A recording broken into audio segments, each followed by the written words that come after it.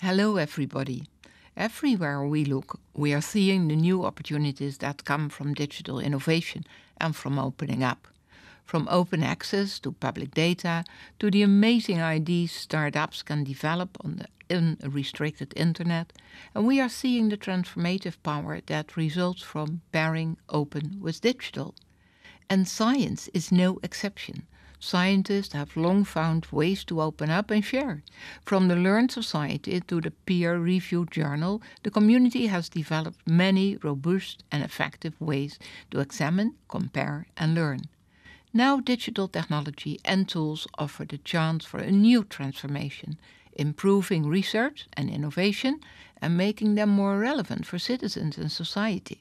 We are moving towards open digital science, a trend that is gradual, but I believe unstoppable. That trend and the desire to embrace it comes not from politicians, but from the scientific and academic communities themselves. But I'm determined to support it. And today we see the emergence of a new digital citizen, people with greater access to information, people empowered to shape the world around them, more able to both learn and participate. So new approaches to science can help lower the barriers and improve the impact. For example, open access allows citizens, innovators and society to see the results of research investment and benefit directly. Horizon 2020, running from 2014 to 2020, is the EU's biggest ever investment in research and innovation, and all its publications will become openly and freely available in this way. Plus, we are also running an ambitious pilot on opening up access to research data. But it's not just about increased knowledge, it's about increased participation. Citizen science lets people have an active role across the research process, from setting goals to contributing to analysis to ensuring results are applied to the right challenges.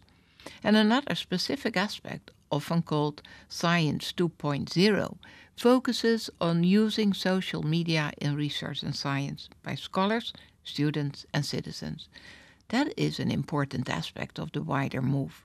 More open by design, more responsive and effective, it is a good illustration of technology's potential. And of course, scientists also need the right infrastructure, sophisticated, robust and up-to-date.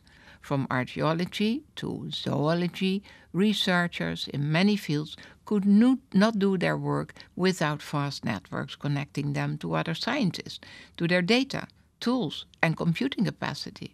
Managing and manipulating data in a way that is so easy and seamless it's often almost invisible. GEAN, Europe's superfast research network, is today reaching speeds up to 2 terabytes per second and used by 32,000 universities and institutions, providing the infrastructure to store and manage data, the high-performance computing to process, and the open repositories to share results and data. Virtual research environments that help scientists work together wherever they are. And of course, the move to open digital science raises many further questions. For example, how should researchers and their careers be evaluated?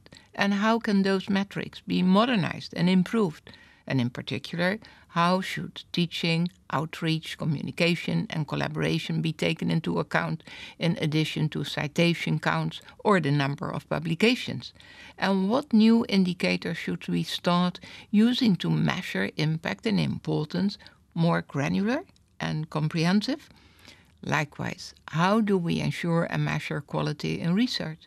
Is traditional, closed and largely anonymous peer review still the best we can get?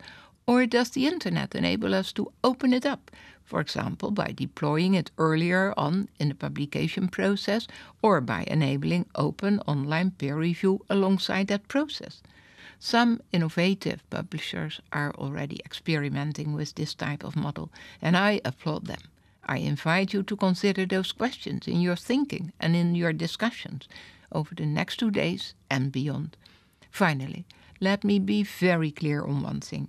This is not about displacing our and your expertise, that of scientists and scholars. and nor is it about bringing politics into the outcomes.